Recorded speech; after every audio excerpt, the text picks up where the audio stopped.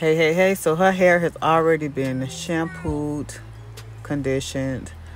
We did give her a deep condition, and now I'm just pressing her roots out with one of my favorite pressing combs.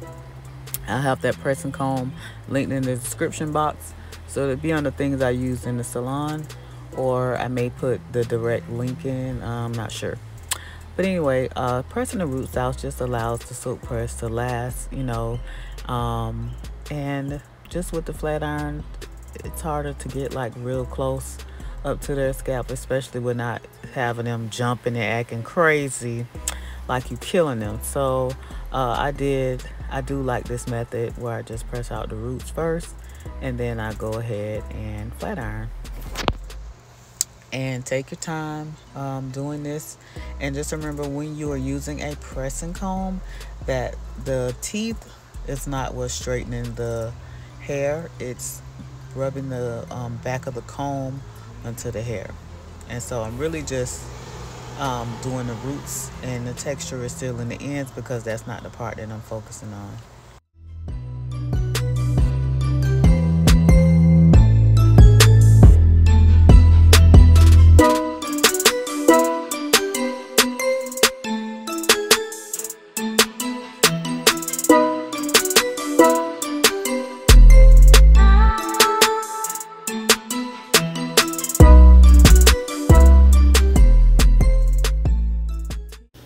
So now I'm just spraying the hair with Avalon's Texture Release. It's their thermal spray, just to give the hair some protection from the heat. And it does allow the silk press to last a little longer. And now we're getting started with the silk press. Now, if you've been following me, y'all know I live by my Paul Mitchell Neuro Smooth Flat Iron.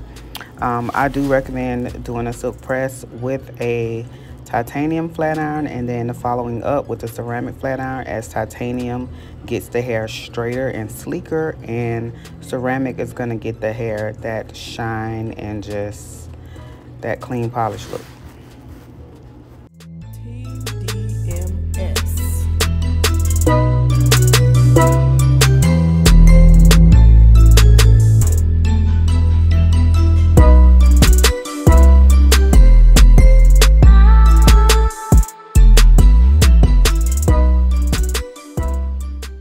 Okay, so she asked for a bob cut.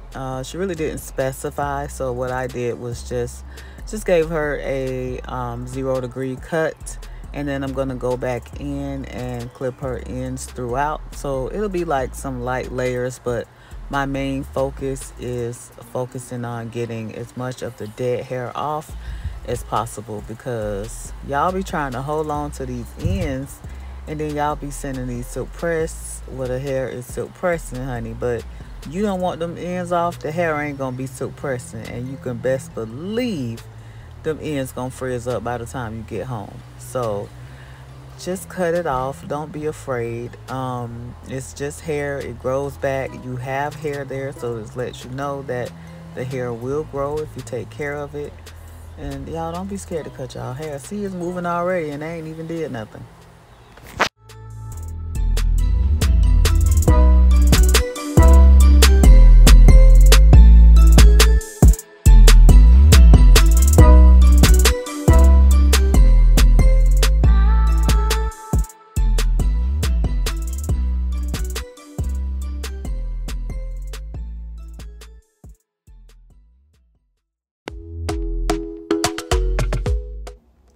Honestly, I'm mainly just cutting off her ends. Her ends are really frizzy, so I can tell she's probably been wearing a lot of braids because her edges are like short. So she's either been wearing braids or wigs. I'm gonna go with braids. So you still gotta take care of your hair in between. I don't recommend getting braids like all the time, for vacation or something like that. But people always say, well, braids grew my hair. But honestly, name a person that wear braids constantly all the time and has extremely healthy hair. Like, you just can't. Too much of anything is just not a good thing. And they may have long hair, but I'm pretty sure they probably need like 3 inches or more cut off. So that's a myth that's always in our community, that braids grow your hair, when in fact they really don't. Your hair is gonna grow.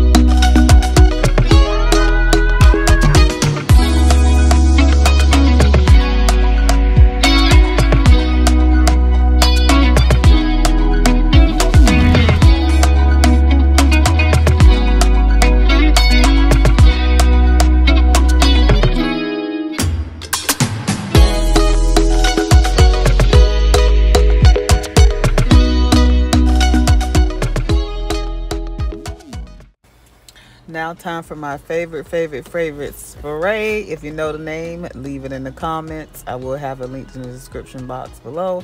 I also will have it, it's always in my Amazon storefront under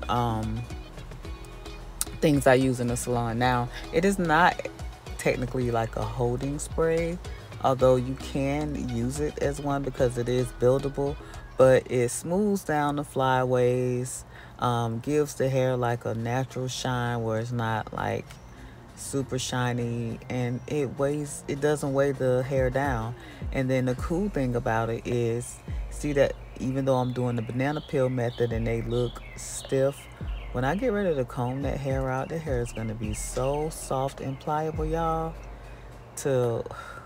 Baby, you need this. Now, the flat iron I'm using is EAP Heat. This is not a promo. They did not give me anything, but I know y'all gonna ask.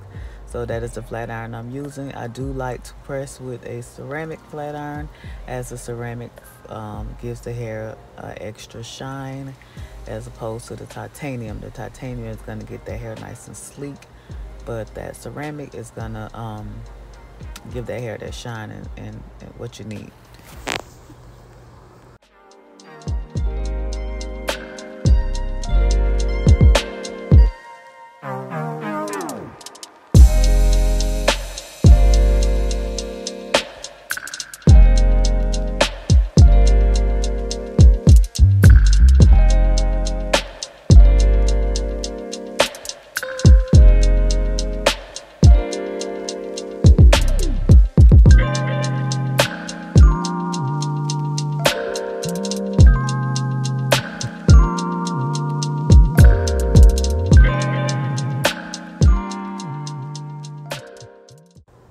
Now once I'm done, I'm gonna spray just a little bit of Nairobi's oil sheen, and look at the hair.